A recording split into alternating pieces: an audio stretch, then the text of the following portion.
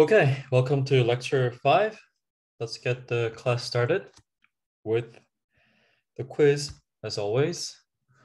So, as I have told you last week, we'll start taking the attendance starting this week. And you have two basically no penalty missing classes. So after missing 2 classes, your attendance score will be deducted 1% for every class missed, up to 10%. That's for actually regular students, and for neighbor students, I'll actually tell you soon. We'll have to take attendance. So for now, if you're here, please make sure to take the quiz. I'll upload the quiz right now. And yeah, as I've said, the attendance will be checked by whether you participated in the quiz, not whether you got the question correct or anything else. So even if you have no idea, just make sure you do participate in this quiz. So I'm making the question now.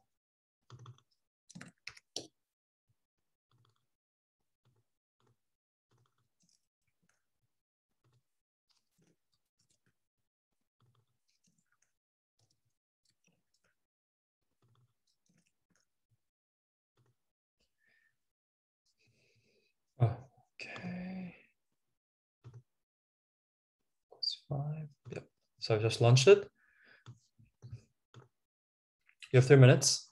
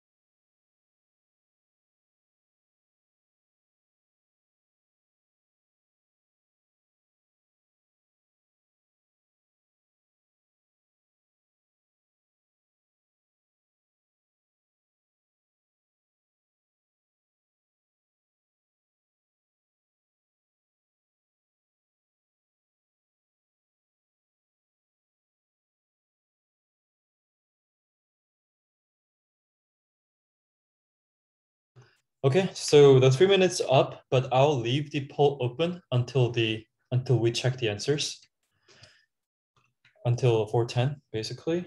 So let's go with the announcements first.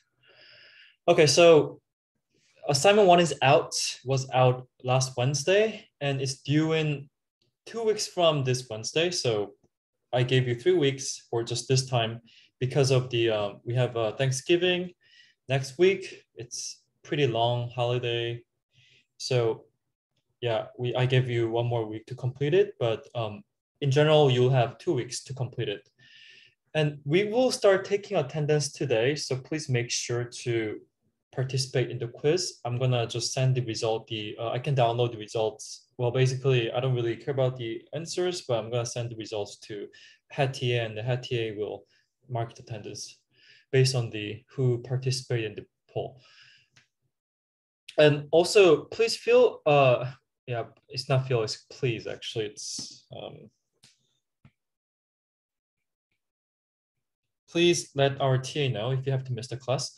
I know there is a School of Computing colloquium going on at 4 p.m. Monday. So if there's a colloquium thing, a lecture that you want to attend, then it's fine. So just let TA know, and you will not be deducted.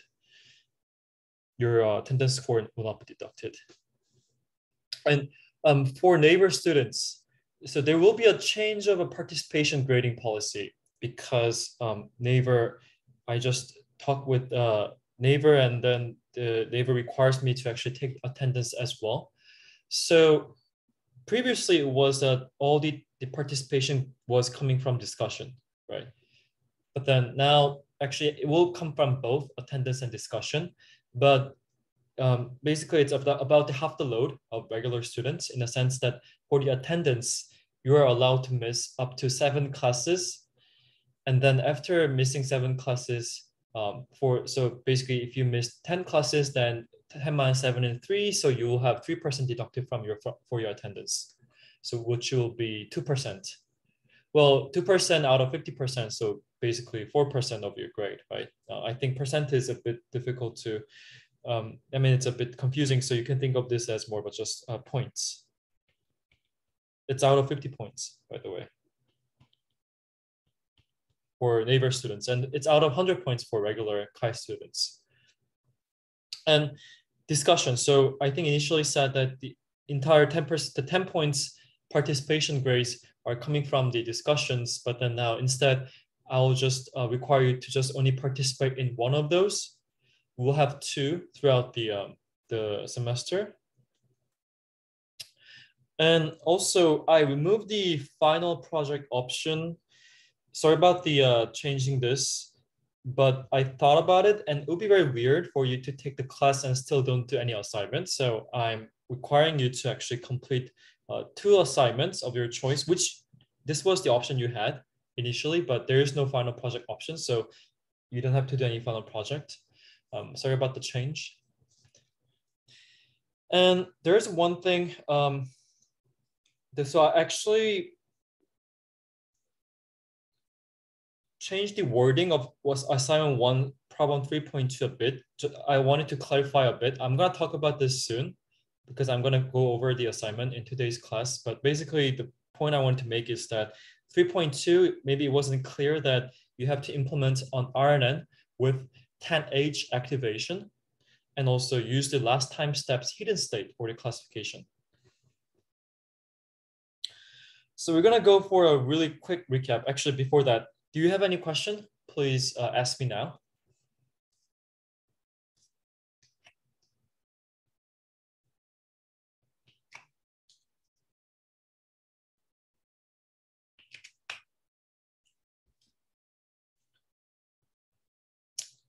Okay, so if you have any question, please interrupt me anytime, please. Okay, so we're gonna go for really quick lecture 4 recap because we didn't discuss that much actually. So, so we talked about tokenization, which is just trying to split the sentence into categorizable units, because you cannot categorize text. So you instead categorize the units of a text, and that's very similar to words in general, but we call it token just for general purpose thing. And we saw that simple tokenization will be basically space splitting. So for instance, this will be, this isn't a fantastic movie, but rather semi-good. And this isn't perfect because sometimes we want to separate between, for instance, movie and comma, but this will not be separated if you just split by space. So you will need some regular expressions to have a special handling of these punctuations. And also you might want to also separate between is and not, because NT is basically shorthand for not, right? So you might want to separate is and this NT and apostrophe T, which is shorthand for not. You might also want to separate with this hyphen, right? So because of that, tokenization can be as simple as just space splitting, or it can be as complex as really long regular expressions. But whichever it is, you will need to first construct vocab. And vocab can be constructed in two ways, which one is that you use a pre-built dictionary, maybe Oxford dictionary. You can just, these are what the experts created, or you can try to build a vocab using your own training data. And this is what you're going to be doing in your assignment. And I think it's quite simple that you just, if you do space split, then you can just construct your vocab by just defining a set of all the words, right? And there are different types of tokenizers, white space based, easy, but sometimes not super effective. Vocab based, this is, you can basically, given the vocab, you can choose token in the vocab that match the next characters. So I want to just clarify that. So this is, I talk about BPE here. Actually, I think next slide, right? And then, so there was a, I would say a little, there was an error saying that this is how the original BPE worked. So to be more exact, there are several variants of BPE, and one of the variants is sentence piece.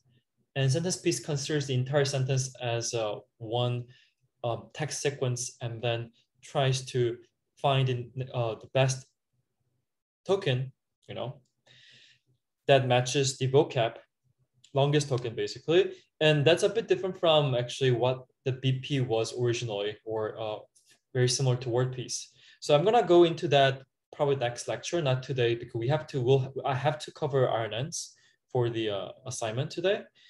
But for now, you can think of it as there are several variants of BPs, and it's really not super clear sometimes when you say BP, which BP you're referring to. But the core idea is quite similar. So, and then you can use more complex tokenizers, which use regular expressions, vocab, and linguistic rules, such as like a MATCAP, NLTK. But the trend is that we're moving towards more of a vocab-based and also more of a data-driven tokenizers, subword basically with BP. And by pair encoding, basically what it does is that you're given this long sequence, and then you basically try to find most common pairs iteratively so that you can define your token to be most frequent patterns instead of based on some dictionary that humans built. And also we talked about one of the tricky things about RNNs is that the input length can be vary a lot. And this actually was historically, or a more traditionally, very difficult problem to handle, or I mean, not trivial problem to handle.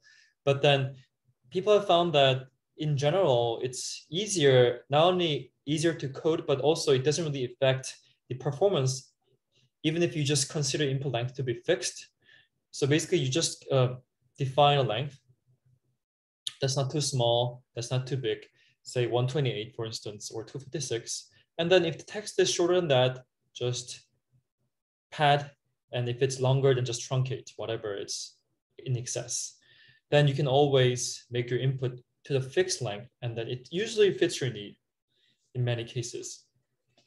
And if it's especially text classification, if it's something more complicated, as you will see soon, then we can have some tricks based on this fixed length and truncate or pad technique.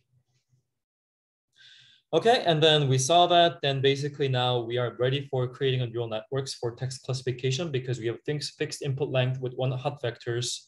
And I told you that the first layer can be considered as word embedding, and we usually don't put the activation on top of this word embedding or this first layer because anyways we're not really doing any linear transformation, and we saw why is the case in our last lecture, right? And we also do not call this a layer for just convention, and they're just called word embedding. Okay, so we actually saw an example. Probably we don't have time for this today, but hopefully there is a YouTube video for our last lecture, so please go to that. So now let's come back to our quiz. I'm gonna stop the poll. It looks like most people answered it. I'm gonna end the poll. I will first save this just in case I miss it. Just a second.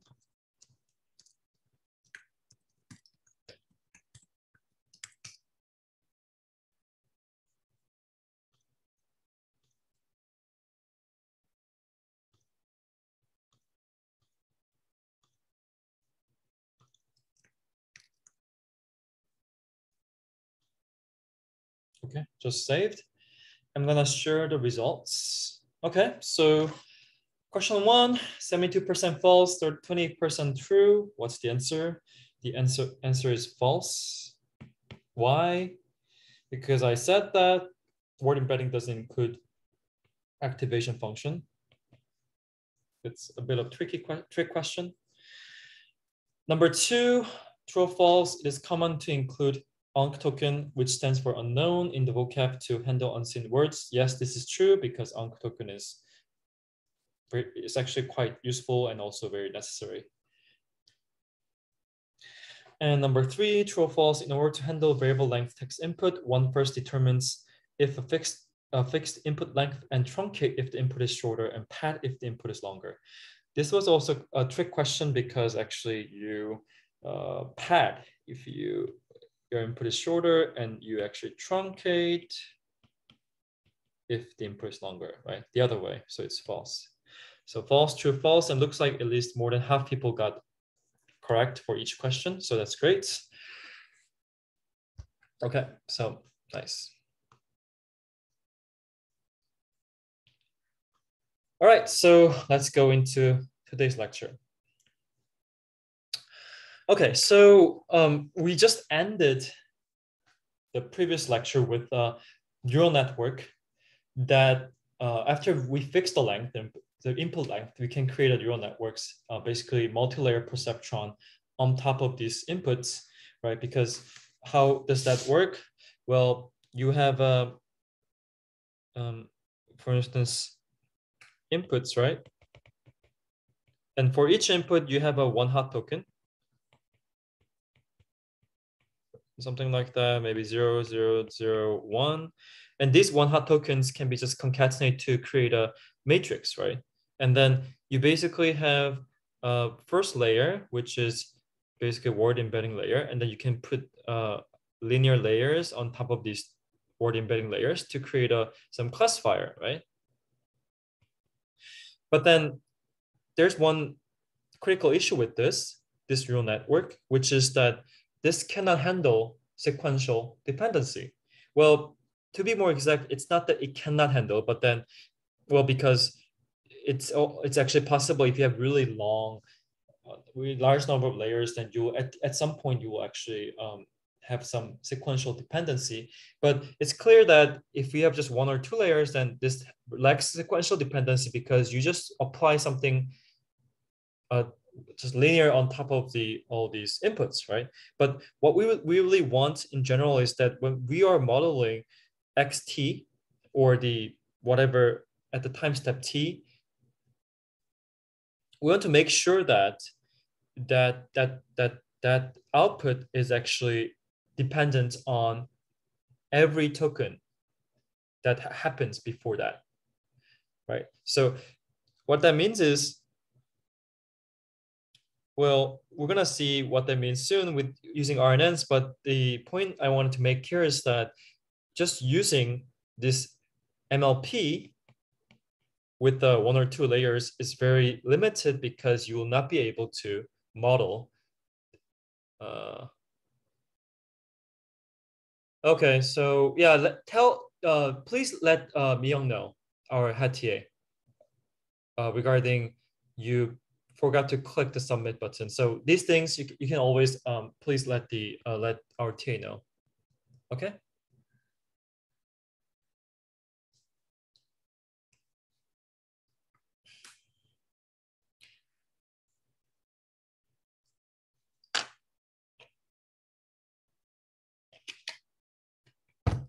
And why is this sequential dependency important? Because the meaning of a word actually often depends on whatever is around it, maybe before or after. So for instance, I have 2 sentences. The Q2 earning report of Apple showed that. And I have a second sentence, I ate an apple today. So it's pretty clear that the apple in the first sentence actually means the company Apple. But then in the second sentence, probably this means the apple that you eat. So how do I know that? Because, well, I'm pretty sure that the fruit apple will not have any earning report, right? And in the second sentence, it's pretty also clear that you cannot really eat a company. So this sequential dependency is very important. And this neural net multi-layer perceptron is not able to really actually, it's not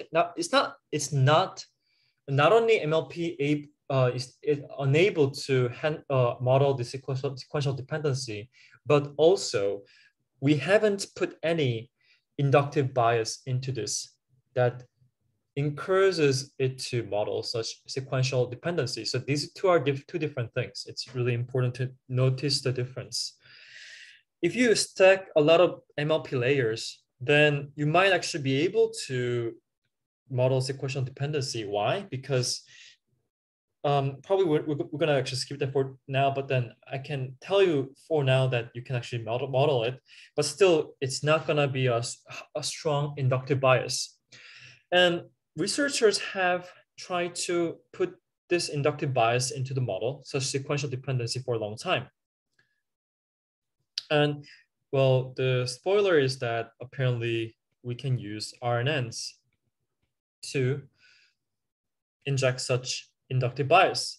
And spoiler number 2 is that, so okay, are the RNNs really important? Or in other words, so are we using RNNs these days? And the answer is that in some cases we're using them, but in most cases we are actually not using it. We will get to that soon. So we'll come back to that. But for now, think of this as something, I would say, it's a bit of a legacy, a bit of I would say, history than the state of the art, but still it's very important to know, I think, because that actually gives you the motivation of the recent technology, where what I'm talking about here is actually transformer. And basically learning about RNNs motivates why transformer was designed 4 years ago. Okay, but we will talk about RNNs, okay? So what is RNN? So it's actually very simple. So in RNNs, you basically apply the same linear transformation on your inputs across time, not across the layers. I mean, the layers being the hierarchical layers, the depth, but then yourself, the input, to input itself. So X here is a sentence that consists of several words. So XT is a teeth word. So basically X can be something like, for instance, X1, X2, X3, where X1 is maybe I, X2 is M, and X3 is Sam, right? And then you basically apply the recurrent relationship to itself iteratively, which is basically, if you unfold it, you're applying the same weight. So here, when I'm saying weight, I'm talking about linear transformation. And you apply the linear transformation V to itself. And always when the input comes in, you apply this linear transformation U. And also you apply W at the output side. Of course, so U and W are actually optional. So I'm not going to actually put this here for now. Well, because actually I'll actually put it because it depends on how you define X, right? So if you define your X to be one hot vector, then what will be the U equivalent to here? Then your U will be basically just word embeddings, right? Because you apply a single linear transformation, and that's just word embedding. We talked about it. But what if you define X to be actually the output of the word embedding? Well, in that case, then, do you really need U? Well, maybe or maybe not. So it depends, right? But if you are using one hot vector, then you will need U. If you're using actually output of word embedding, and if your word embedding's dimension is equivalent to the V, then not V, I'm sorry, the hidden state, then maybe you don't need to. Okay, is that clear? But I'll just define the relationship to be here. So what is HT? HT is simply, so hidden state at time step here, so I'm talking about this one, is just simply you multiply the previous hidden state, t minus 1, with V. So it will be V times HT minus 1 plus you multiply U to the input. And you can put bias sometimes, bias vector or not. I'll just skip it for now because adding a bias is very just something you can do anytime. It's usually not shown in the diagram as well. Well, and then, of course, if you're doing classification, then you might want to linear map this into your number of classes, right? And what that will be basically translate into the probabilistic distribution of the output classes. So then in that case, well, your HT will be, well, that's HT, I'm sorry. And your output will be just W times HT, right? So that's what this is talking about. And that's very simple, right? Because you just apply V iteratively and apply U for every input. And this way, now you see that there is at least some linear relationship between, not linear actually, sequential dependency between HT and every word that comes before HT. So HT depends on H1 to what? HT minus 1. And of course, what that means also is that they also depend on X1 to XT minus 1. Do you agree with this? The fact that HT depends on all these inputs? Well, because this flow through like that, this will flow through like that. Everything flows through the recurrent relationship to HT. So this is what I meant by recurrent neural network is able to model sequential dependency. And in other words, recurrent neural network is injecting inductive bias into the model so that it can model the sequential dependency of the input. Of course, unidirection though, right? It cannot model what's happening after XT. Clear? But there are actually, I would say, well, many problems, but I'm going to talk about two problems. Number one is that multiplying the same matrix over and over again will result in exploding values. So why is that so? So I can actually prove this very easily. So I show you that HT equal to what? V of HT minus 1 plus U of XT. So, and that means what? Let me just expand on HT minus 1. And that will be what? HT minus 1 will be just V of HT minus 2 plus U of XT minus 1 and U of XT. So if you just do, this over and over again, what that will be is that, well, you'll go up to V of H of 1. And how will I actually put this? So well, you're gonna actually, well, the h of 0, I'm sorry. So we're gonna actually define h0 to be, because you will have something, you will have to have some vector that goes into the first hidden state for the previous hidden state. You usually define that to be 0 vector. So you call it h0, and usually just as a 0 vector.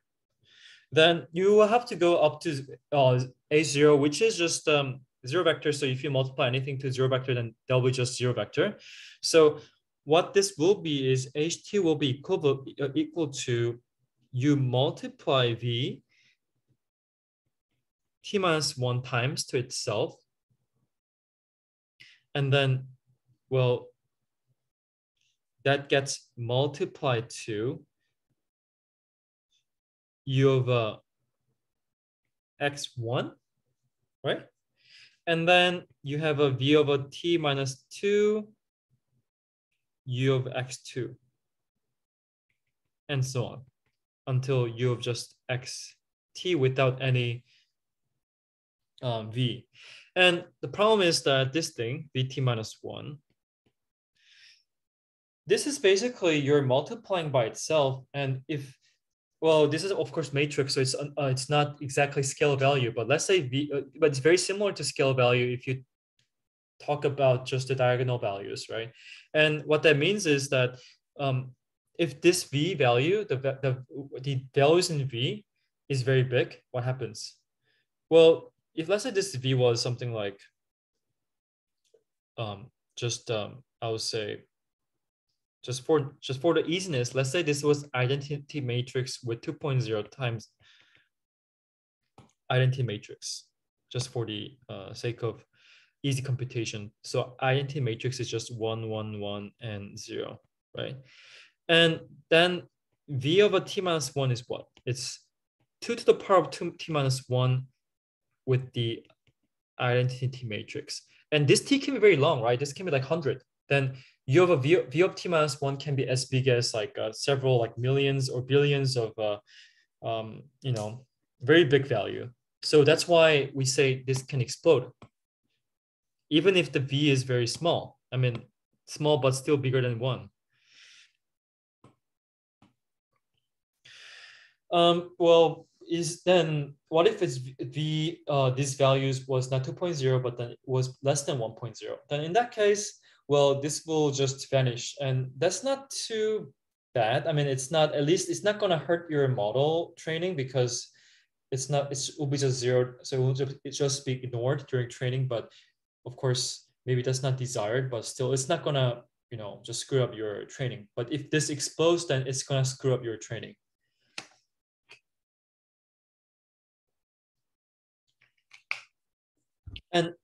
But actually bigger problem actually is that of course this will still be equivalent to a single linear layer. You'll have to prove this in your assignment 1. So basically you're not really doing anything special if you do this. Anything more special than basically multi-layer perceptron. So that's why we need activation for these two problems. Not just across the layers, the hierarchical layers, but across time. So which one should we use? Activation. So we talk about sigmoid, 10H value, and well, I don't want to say that actually other things cannot be used. I mean, sigmoid can be used, 10H can be used.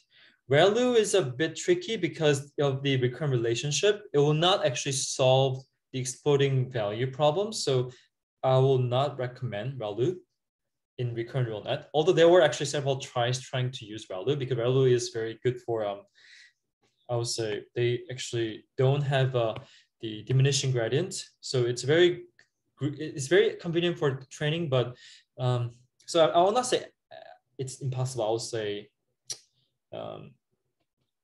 maybe, but probably not an obvious choice in general. And I will say 10H is more obvious choice because this is signed, which means you can also model negative numbers. Sigmoid cannot have negative outputs, so 10H is usually the answer for RNNs. So what that means is then HT will be, you just apply this 10H to the v of ht minus 1 plus uxt, And of course, I told you that you can put bias here too. Okay, so this is the definition of RNN when people say vanilla RNN. So that's important to know because usually when people say vanilla RNN, they usually don't mean this. This is probably, I mean, this is recurrent, but you will see in your assignment that this doesn't really make any difference from the multilayer perceptron.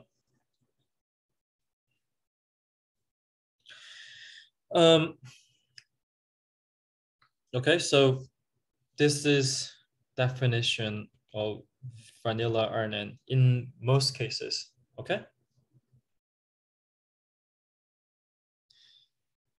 Okay, so putting everything together.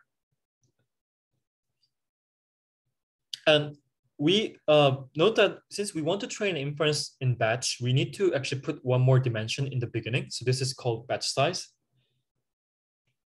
So let's say B equal batch size, N equal vocab size, L equal to sequence length, and D is a hidden state size. We just have the same number for every layers. Then we'll have input of vocab IDs, which is B and L, right?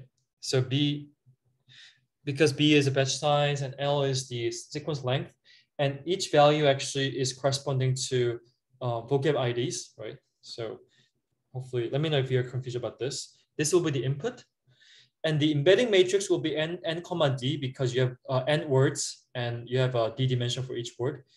And so let's say that input here is x, and so x is, in other words, matrix of size b times l. And then suppose that embedding matrix is e, and this is size of n times d.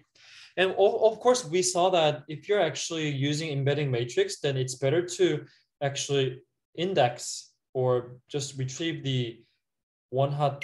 I mean, instead of doing the matrix multiplication, you can just index it. That's more efficient. But for the mathematical notation, I'll just use matrix multiplication. Then what RNN equation will be basically is that we define the HT to be what? 10h of 10h of you multiply v to the previous ht minus 1 plus we used u, but I'll say I'm gonna do this just to avoid confusion. You can apply u to the wait, sorry. Well, the x's actually vocab IDs, they are not one-hot vectors. So you have to translate this to one-hot vectors and multiply to embeddings. But that's a bit tricky. So I'll just, tricky to actually put in the notations. So I'll just say this is just I, and I'll say x is, you just apply this embedding matrix to the inputs. So this will be what? You have batch size, and you have a length, and you have a dimension, right? And you basically you multiply u to this x and plus b. And you might wonder, what does it mean to actually multiply a matrix to a 3D tensor? Because x here is 3D tensor. So you can think of b as something that you can just ignore. So in reality, what happens is that, how should I say this? Well, actually, so one more mistake I made is that actually u will be applied in this case because of the dimension how x is written. Sorry about that. Yeah, I think I wrote this. Yeah. I think your what you said is right.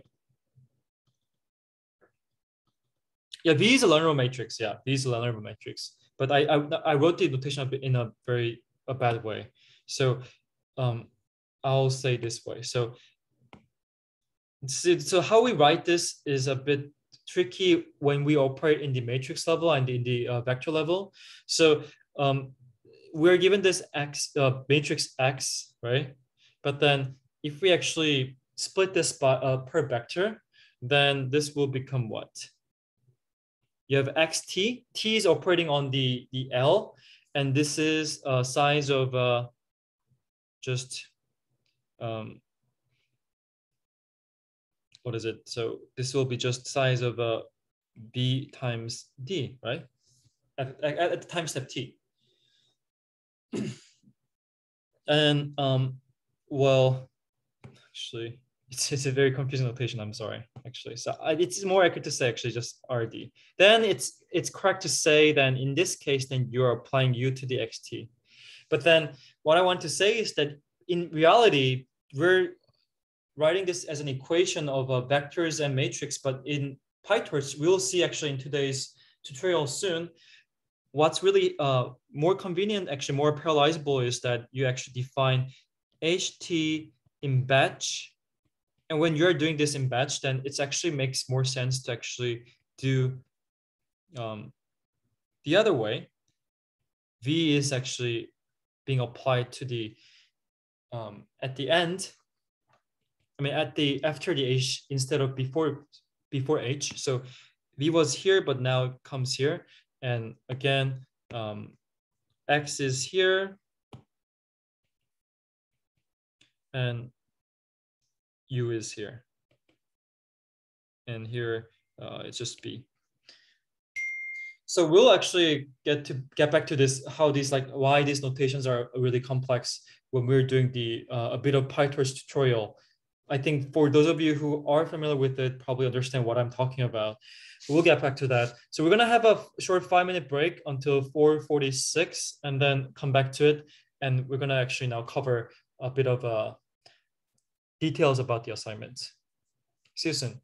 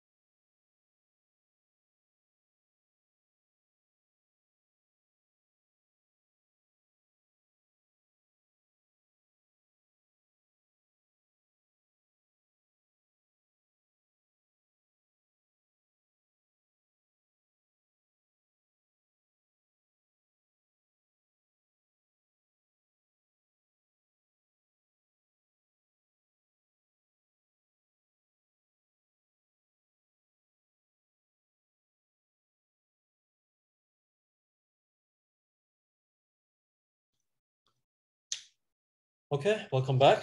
So now let's take a look into the assignment one. So the assignment one will have a few math questions, okay?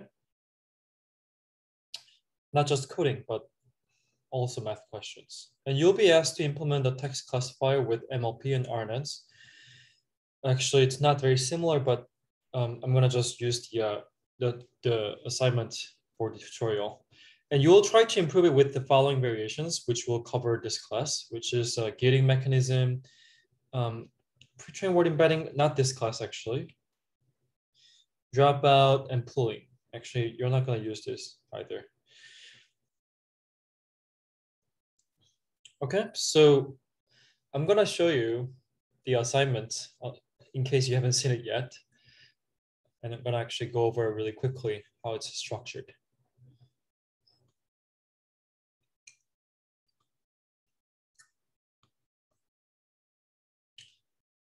Okay, so as you see, the assignment one, T in charge is Myung. So please, for logistical questions, please ask Myung. But then I think I forgot to tell you this. Actually, one important announcement is that please make sure to actually put your student IDs, especially when you're submitting your quiz, before you submit quiz, because your student IDs and also names will be used to find you on the attendance sheet. And also, when you have questions, assignment question, please use the GitHub Q&As if possible. So unless the question is private, you will have to use GitHub Q&As. So we'll actually direct you to use GitHub Q&As if your question is deemed to be not private. It's due on September 29th, 11 p.m. Wednesday. And so for KAIST students, you will submit your assignment through the KLMS. And you're gonna basically upload a PDF of this notebook. So how you do that, just go to File and Print PDF. It's okay if the code is cut. The purpose of PDF is more of whether your PDF version matches your link, which might change in the middle. It's really hard to check. And also a link to the collab. That's actually exactly the original version of the PDF. It's okay also to submit the IPyMB file, but then I highly encourage you to work on Colab because anyways, it will be doable on Colab. These assignments are. And use inline LaTeX for mathematical expressions. You will see how that works. And grading, the entire assignment will be out of 20 points. Oh, crap. And you can obtain up to 5 bonus points. So max score is 25 points. For every late day, your grade will be deducted by 2 points. And you can use only one of your late days. We have 7 days in total, so please be wise. There was a question from Mario, is the iPine notebook file to be submitted in place of PDF or the collab link? It's for the in place of collab link, actually. So what that means is you will need to submit PDF in both cases.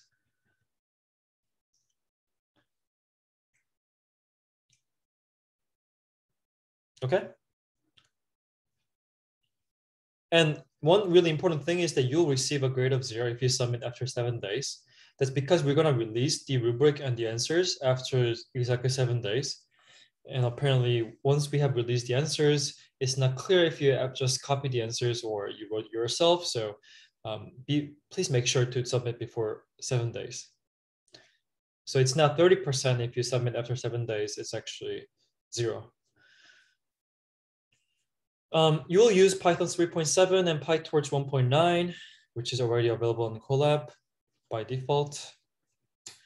And yeah, please take a look at that. But I'm gonna go actually into the number 3 because for the PyTorch. And here's what I'm talking about. So take a look at this. So we define input IDs to be basically just the map the dictionary, the word to ID. Word to ID basically maps the word to some number. And for the every word in the input tokens, here input tokens will be hi and world. So there will be two words, and hi actually maps to the first token, the world maps to the second token, input ID of 1 and 2, and then you actually make this into fixed length by padding or truncating. So here you pad, right? Pad tokens, and here you truncate if it's longer. So this guarantees the input IDs to be always length of what? The length, which is length is 8. And then you make this into torch tensor. And if you print it, then you will see that this is a length 8 tensor with the input ID 1, 2, and all zeros. Here 0 is pad. That's how we just defined it here to be. Right, so, okay, so there was a question from Kaktoy Ding. Can I make a link to my notebook on my server at KAIST instead of GG Collab? Yeah, that's fine too. Actually, that would be more preferred, in fact, than submitting an IPy notebook file. But I guess in that case, then it has to be, it would be good to be runnable. Otherwise, it's better to just submit it by a file, right? So yeah, but definitely, yeah.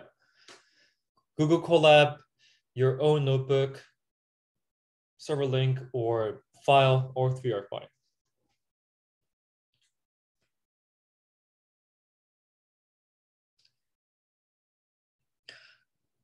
So the question from Soro is that in the assignment, what should be the sequence length? There is no answer. So that's like a hyperparameter you want to tune. And you don't want to make it too short, but you don't want to make it too long because it's going to take too much time. So there's no single right answer. You choose it. But I can say the 80 is probably too short. Something like 32 probably is a good number. Yeah.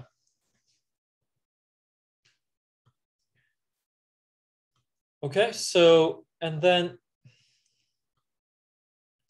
here, so then you see the input tensor's dimension is 1 by what? 8. So where is 1 coming from? Well, the 1 is actually coming from this bracket here. Why we put bracket here is because we have to actually have batch size. So we want to account for the mini batch size. That's why we have a 1 additional dimension. And then we have a baseline here, which is just multi-layer perceptron. So actually, I have one mistake here. So it's actually no. So this is not average pooling. Actually, it's just a 1 layer classification, and it's not actually 1 layer. Sorry, it's 2 layer.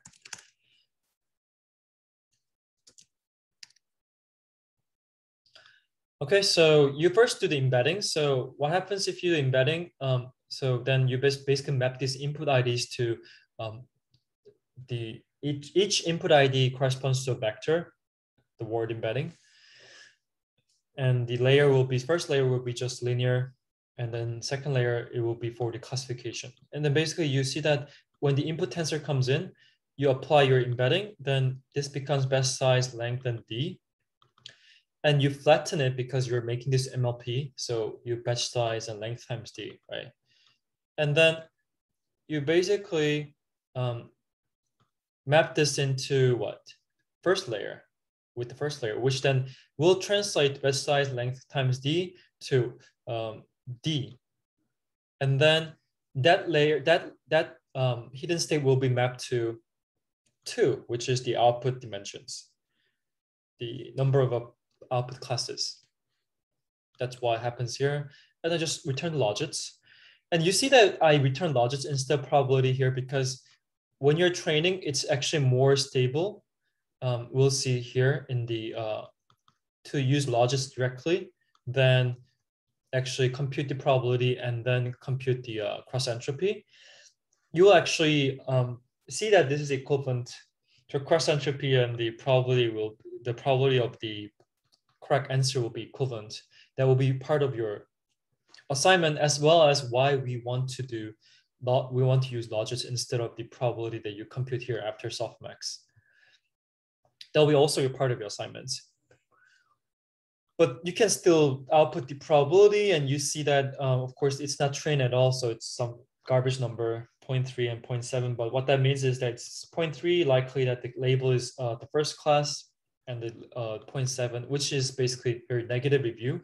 This is a Stanford sentiment tree bank, which is review of either positive or negative, and you want to basically make it either negative being 0 and positive being 1.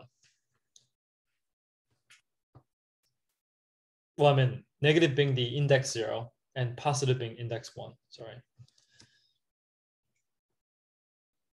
And then you can just compute the loss by just defining the CEL between the logits and the label. Here, the first sentence, hello world, hi world, probably, I just label it to be 1 instead of 0. It means it's positive. Hi world is positive.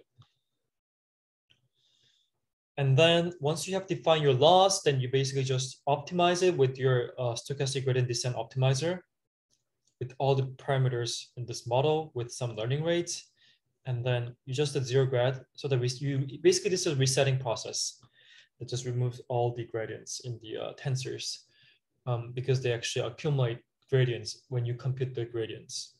Hopefully you know these things from previous or other classes that you learn PyTorch. Okay, there's a question from Sarah.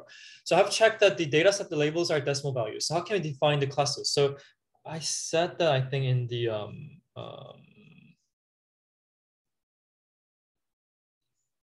where is it? Here. So I wrote it here. Oh, sorry. So you see this? So each label is scored between 0 and 1. You round it to either 0 or 1 for binary classifications, positive for 1 and negative for 0. So that means if it's below 0.5, then it should be 0. And if it's above 0.5, then it should be 1. Is that clear? Okay. Okay, then lastly, you basically do the backward, which just computes the gradient and optimizer that step actually update the parameters. Then you can actually also see that all the gradients actually still reside in these parameters. So that's why you have to actually zero it after you train it every time. Okay. And we just did that for, this is just MLP, multi-layer perceptron example. And we want to use recurrent neural network to replace this MLP. And in that case, you will have outputs for each time step, and you want to use the output from the last time step for your model's final classification output. Okay. That's what you want to do. All right. So hopefully, maybe I can be a bit more explicit about what I meant by the last time step. So I'm gonna share the screen again. I mean my slides.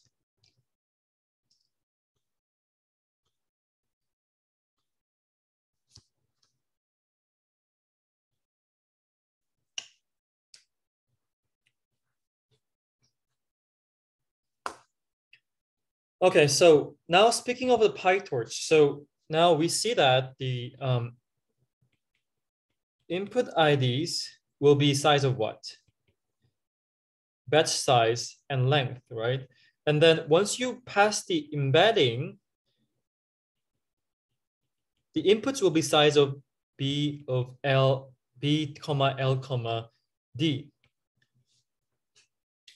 And what we want to do is we basically want to apply the recurrent relationship for every time step. So we're calling this X, okay? And then we know that we know this relationship, which is HT is equal to tan H of V of HT minus 1 plus U of XT. But I told you that this multiplying the matrices V and, okay, there's another question. I'll answer that soon after this. So then this is only because the HT minus 1 XT are vectors, but then we are now all operating in the matrix space because of the batch size. So what that means is actually now XT is actually size of what? Not just D, but B and D. And then if you apply the transformation to these matrices, you want to put this actually after the matrix, XT or HT, because now the vectors are no more xt or vt are no more column vectors, but they're actually matrix. So that's why we apply v and u after h and x. So if you do this in the batch form, then this will be tan h of ht minus 1 v plus xt and u. Okay. And ht minus 1, the size will be b of b comma d. And what is v? What is v? It's just d comma d, right? And xt is b comma d, and u is just d comma d. So they basically just cancel out and still maintain the same size, which is why ht will be the same dimension as the ht minus 1.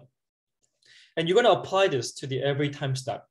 Then you will basically end up with ht of size b of d for every time step. And you want to use the ht, which is well, to be more exact, actually, this is L, right? I'm using like probably different notations. L is like the last token in the input. And you want to use the HL as the, this is also, of course, size of b comma d. And you want to map this into what? Two classes. So you want to apply a matrix of d comma 2. This will be your second layer. Your first layer was this recurrent relationship of v and v, but then now your second layer will be d comma 2. That's the only difference between the multi-layer perceptron example I just showed you on the Colab versus what I'm showing you here. And then this will be logits. And if you apply softmax, then it will be your probability. If you use this into the cross-entropy loss, then it will be your loss. Okay? And probably I'm not going to be able to cover everything today, but I'll try to actually at least motivate why we need something called LSTM. So, but then still this has some issues. What is it? Actually, I'll come back to your question now. And okay, what is, so Kaktoin asked question, what is dev data? I only see train, validation, and test section. So validation is dev data. They're the same thing. Clear? Okay, and then the second question was, should lowercase function be applied for vocab? Yes, maybe I wasn't explicit about that, but I highly recommend you. But I didn't put it explicitly. One reason is that it's design choice more of than something that's always right thing to do. In this case, probably you want to lowercase for the vocab. And also, of course, when you lowercase your vocab, then you want to also lowercase when you are tokenizing your input.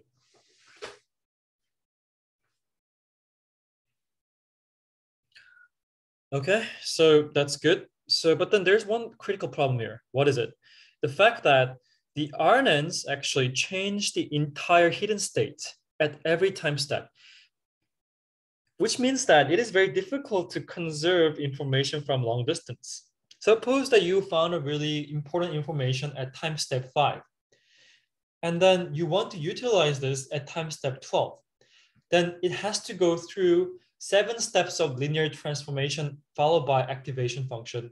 It's very unlikely that that information will be not corrupted, because the RNN actually changes the entire hidden state for every time step.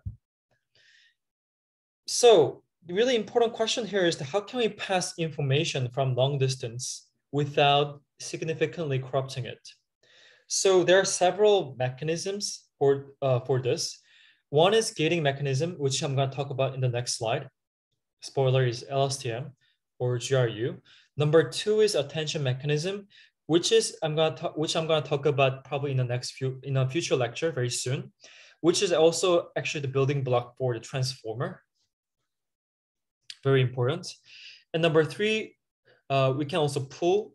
I actually have this slide, but then probably we cannot cover that. We don't have time for that. Number 4 is that a residual connection, which is actually quite simple. It's not used often in the RNNs, but then what it does is that you just add it. So we have this relationship, right? then you have this H1, H2, but H2 is dependent on X1 after 2 layers, right here. But then if you actually just define your new H2 to be just H1 plus H2, then it only has to go through 1 layer.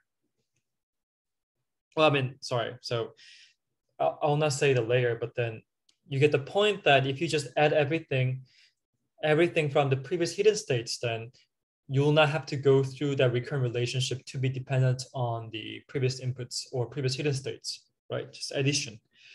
Addition is called residual connection.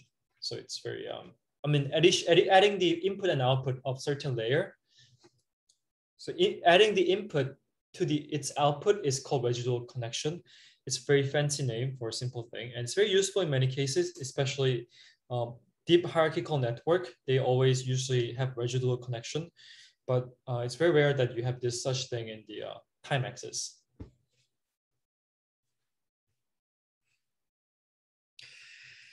So another problem with this RNNs is actually that the gradient explodes or vanishes.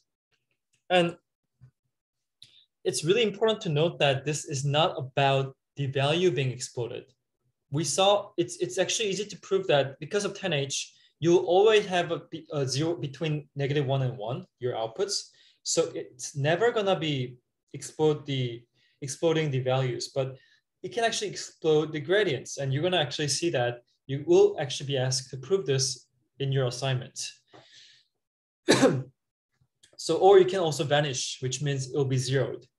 And that's actually a really significant problem too, because if your gradient becomes 0, then you will not be able to update your model with respect to whatever has happened in the past, because the gradient doesn't exist at all, right? So you can mitigate the exploding gradient using gradient clipping. And gradient clipping is just, I'm going to talk about in the next slide. And you can also mitigate vanishing gradients using gating mechanisms. So there are 2 mechanisms for these 2 phenomena.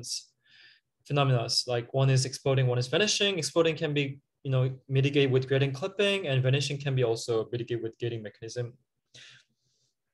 And gating mechanism is employed in LSTM GRU. So what is gradient clipping? It's very simple. You just have a gradient. Maybe if it's too large, then you basically just normalize it and then just have some multiple to it, C. So in that sense, then what it does is basically if the gradient is too large, bigger than C, then it makes it smaller than C. Of course, this only gets applied when the gradient is bigger than C. So there was a question if they are fundamentally dealing with the same problem. Propagating information across multiple layers and gradients. How would you guess as to why residual connections are less used for the time axis? Okay. That's a very good question. I think it's more of a historical reason. Well, the fact that the attention mechanism actually replaces residual function, the residual, what residual does. So when I said it's less used, I'm not saying it doesn't work. It's more of a, people haven't used it a lot. Number 2 is that in that case, then you're adding basically, across all time steps, and that addition will be too large, maybe, right? So you cannot just do residual connection for every layer, or you can only do basically previous layers residual connection, not the layer from the long distance. But then I cannot say it doesn't work. So I'm not saying it doesn't work, yeah. So maybe it's good at some cases. Historically, though, I think maybe it's because also that at the time when the residual connection gained a lot of popularity in image, which is around like 2015, 2016. And then when it started to probably come into NLP, people kind of switched to transformer very soon. And also attention mechanism kind of did it for you. So I think there are 2, I think there are 2 actually same thing, but the short answer is that I think attention is very powerful, that in many cases residual connection is not adding much value to it in sequential time axis. Okay. All right, so I'm gonna touch really a little bit about LSTM. So basically, LSTM is designed to resolve these issues. So which issues? The exploding or vanishing gradient problem, and also long-term dependency, because I talk about gating mechanism here too, right? So what is gating mechanism exactly? So why I'm talking about LSTM and gating mechanism. So LSTM is an example of using gating mechanism. So probably we shouldn't say that LSTM is exactly how you solve these two problems.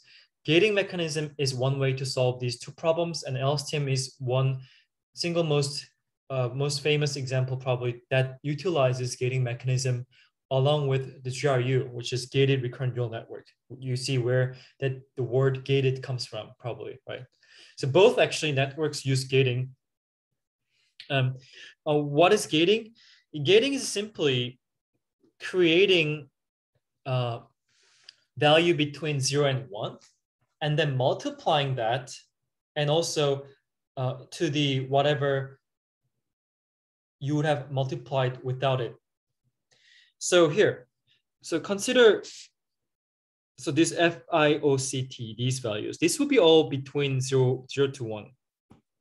Of course, these are vectors, not scalar values. So those values are, there are several values. They're vectors of 0 between 0 to 1. But then you can think of it as scalar for now. So then if it's scalar, then you basically have a value of 0.3, 0.7, etc. Right? And suppose for instance, ft is what? Suppose this is 0.1. Okay, and suppose that it is 0.8. Then what that means is that when you're computing this CT can be considered as something similar to hidden state, but actually in LSTM, there are two hidden states. One is HT, the main hidden state, and CT is the memory, what they call, but it's just a second hidden state you can think of. It's long-term memory. And see that, so FT is 0.1. That means that it will almost ignore whatever the CT minus 1 was, because you're multiplying a small number to the previous memory state, right? And IT is the current memory state candidate, and IT is quite big, 0.8. So it's kind of conserving whatever was newly initialized in this time step. So if you have a small FT and big IT, then your CT will be mostly dependent on your current candidate. But what if it's the other way? If the FT is really big and IT is small, I mean, big being close to 1, then you will almost ignore the current input, or I mean current memory state, and you'll only use the previous time steps memory state.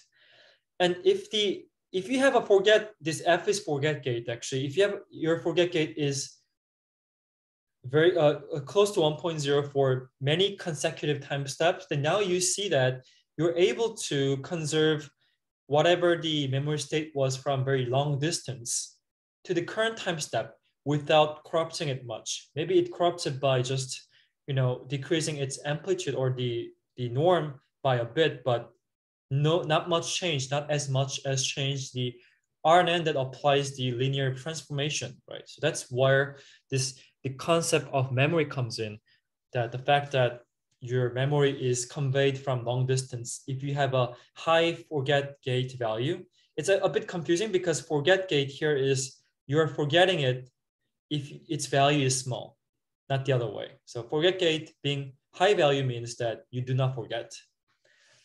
A bit confusing, but so I think it's more accurate to say it's more of a conservation gate, because you're actually measuring the conservation, not the other way. But anyways, and then you just basically have a hidden state that depends on just this memory state with another output gate here. So I think people have different explanations for this depends, but I think it's not super important. What really is important is this recurrent relationship between CT and CT minus 1. Okay, so I'm gonna stop here.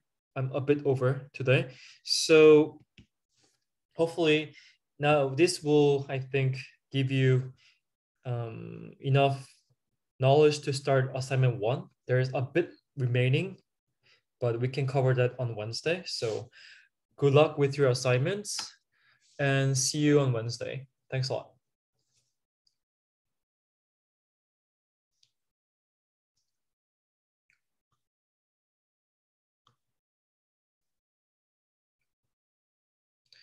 Okay, there was one question from Hangi. So why they did not make FT and IT sums up to 1? Yeah, I think that's a valid, very good question, and I don't know. I mean, of course, there's a you might want to add both things because you might want to keep both sometimes. So you might not want to always have a zero sum gate values, but it's also kind of weird that it's you have if you call gating, then you will have to pass something, you will have to forget something at the same time. So it might makes more sense to actually do 1 minus FT. That's what I think what you meant, and it's actually what the other gating mechanisms usually do. So what you actually suggested is not entirely, I think it's not actually, it's a very valid point, but they did it for some reason. And I think empirically it works better too in general. Not by much though. Okay, thanks everyone.